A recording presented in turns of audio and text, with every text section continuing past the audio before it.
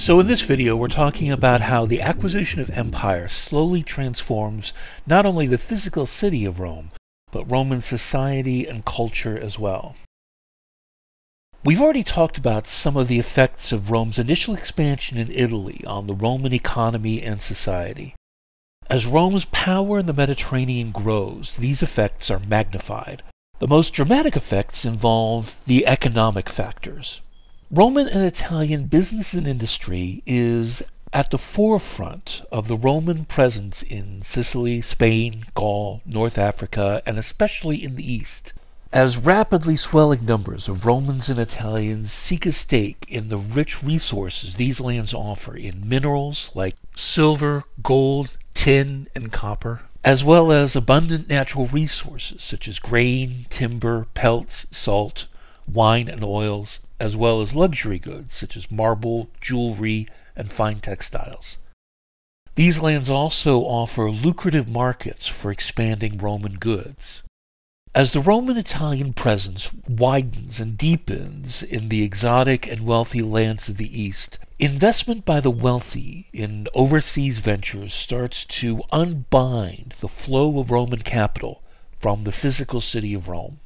Meanwhile, increasing numbers of young men seek their fortune away from Rome in the Hellenistic East, leaving Rome with fewer young men of property in Rome itself directly involved in politics or available for military service, while at the same time there is an influx of middle class, artisans and skilled laborers and poor flowing into Rome as the center of a great and growing empire.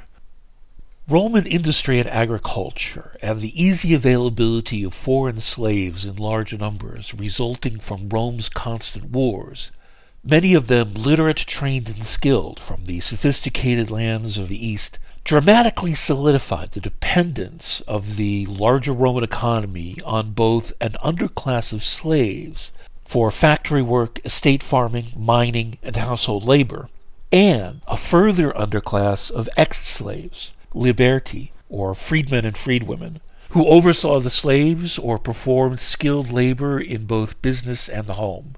The availability of foreign prisoners of war from exotic barbarian lands of inland Europe and Spain, North Africa, and other lands also opened up new opportunities for public entertainment in the form of gladiatorial shows. As we've seen, public games in Rome were religious events designed to please the gods.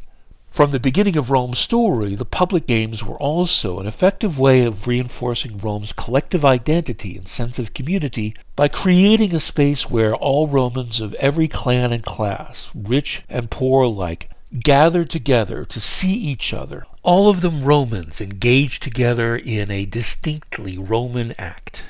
With Rome's social makeup shifting dramatically and with the population swelling rapidly year by year, these events in which all Romans gathered to cheer on rival chariot teams or root for one gladiator over the other became vitally important to Rome's cultural identity. This was especially true during the Principate, where public games were the primary venue in which the people of Rome interacted with the princeps. And as the great cities of the Roman Empire came to more and more closely resemble Rome itself in culture, social structure, and architecture, amphitheaters arose in which provincials interacted with each other and with their governors in the same manner as at Rome. It's important to note that while the gladiators were often technically slaves, and some were freedmen or citizens fallen on hard times, most gladiatorial shows were just that, shows, and though they were expected to fight hard, they were treated more as performers than as abused laborers. Some gained fame and financial security, others did not. The main point here is that the Roman non-citizen underclass was not all of one piece. It was massive and diverse, and the conditions of Roman slaves and liberti depended on the kind of work they did, where they were doing it, and the family with which they were associated. Many slaves had a harsh life, especially in the mines. Many were better treated, especially in wealthier homes and those doing work that was more clerical than menial.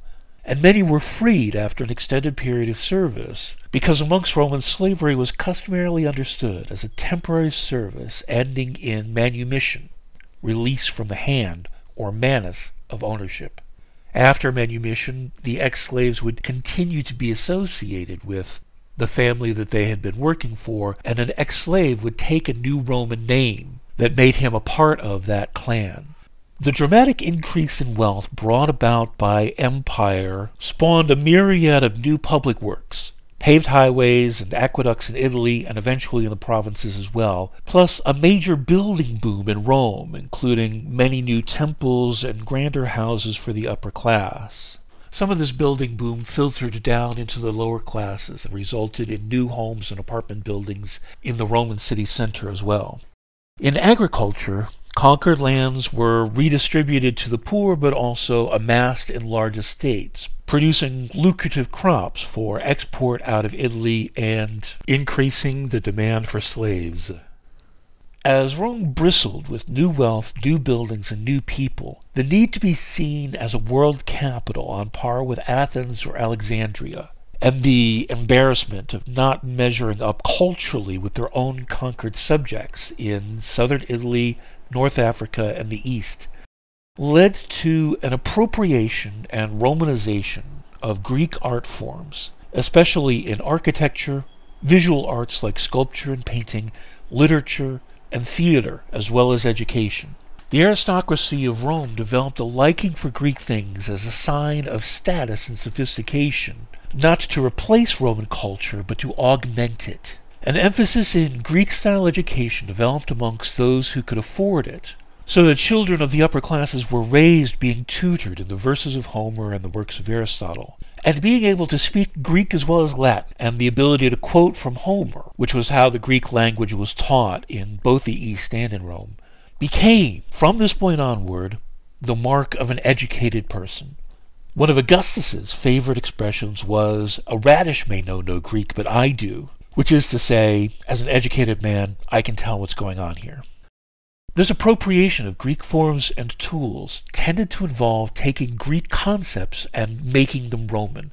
For example, the arch is a mundane element of Greek architecture, but the triumphal arch is not only a Greek arch reshaped to be distinctly Roman in appearance, but has a solely Roman meaning in relation to the triumph of victorious Roman general. Greek-style columns and methods of construction were given a Roman feel and meaning in the Forum and elsewhere. Larger buildings than either Romans or Greeks had been able to make before were made possible by the Roman development of molded concrete. Private homes began to show Greek-inspired elements like pools and colonnaded walkways, and marble sculptures in place of older Roman forms like bronze and terracotta. The cultivation of Greek forms of expression included history, rhetoric, philosophy, tragedy, comedy, poetry, and prose literature. These adaptations were repurposed in support of the Roman identity. And even though the Roman elite now spoke Greek, crucially, they wrote in Latin and for a Roman audience. The main goal of all this appropriation being to improve and elevate and expand the Roman culture. So, the most prominent example of this is Virgil's Aeneid, which takes the Greek form of epic poetry employed by Homer to tell a tale in Latin about the founding of Rome and the creation of Roman traditions and values. But the practice goes back much further. Plautus, writing 200 years before Virgil in the 3rd century BCE, used the Greek form of theatrical comedy to write Latin comedic plays around Latin themes. For example, one of these, the Menechmi, follows the Greek form of a farcical comedy about mistaken identity involving twins, but the stock characters are Latin types and the themes of the farce involve loyalty and other elements of Roman virtue. To a certain extent, even conservatives like Cato the Elder understood the value of Hellenization. Ironically, the Greeks themselves were not greatly admired. It was obvious to the Romans that the greatest accomplishments of the Greeks were all in the past, and the present-day Greeks they had absorbed or conquered were diminished versions of a once great people. But they saw nothing wrong with merging those past accomplishments and capabilities into Roman culture, creating a better Roman identity with all its traditions and meanings intact, but with new strength derived from these augmented abilities. The accumulation of Roman-conquered land in Italy catalyzes a growing crisis in the swelling estates of the rich and the diminishing numbers of ordinary land-holding Roman citizens, meaning fewer men available for military service just when Rome's proliferating wars create an acute and urgent need for citizen soldiers.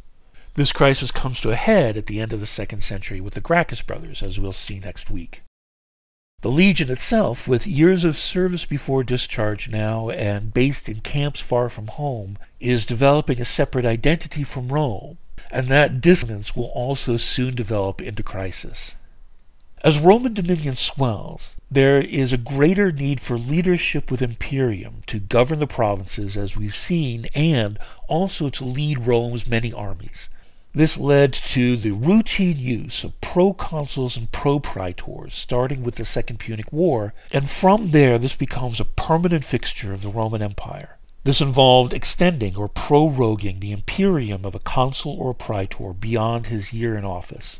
The proliferation of pro-magistracies not only supplied governors for Rome's growing number of provinces, but provided commanders for Roman legions spread across the Mediterranean world. A crucial benefit of this practice was also that, with Rome's swelling in population and the need to administer the city becoming more and more complicated, it was becoming a liability for both consuls to be away from Rome for much of the year, leaving the praetors and the Senate holding the bag, especially given the risk of one or both consuls dying in battle and not returning. From the year 200 BCE onward, at least one of the consuls was usually in Rome, administering the city, convening the Senate and Assembly, and, critically, holding elections for the following year's consuls and praetors. Even in years like 146, where Rome was waging multiple wars at different ends of the Mediterranean, one of the consuls was there in Rome to hold elections and provide a focus for the Roman sense of their institutions in operation. An interesting side effect of this shift is that after 200, the Romans stopped the routine use of the dictatorship. The chief uses of the dictatorship in the previous century, holding elections and command of armies in great wars, were now being performed by consuls and proconsuls, a sign that Rome after Zama was truly a different city from the one that had thrown out its kings 300 years before. All this change and tension within Rome brings about the ultimate crisis of the Roman Republic, as we'll start to see next week. For now, that's that.